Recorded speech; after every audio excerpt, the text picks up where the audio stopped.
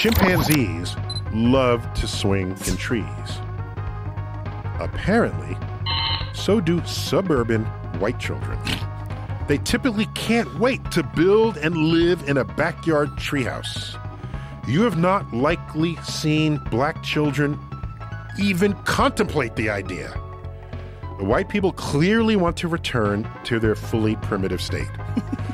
This would be a racist black person, okay, from the 19th century, publishing, trying to find ways to enslave white people. That's a cosmic perspective. Look, dude, this is what we were doing as humans to each other, not recognizing authentic diversity in who and what we are, trying to separate, to say, I'm better, I make the rules, and whatever rule I'm making, I'm going to put myself at the top.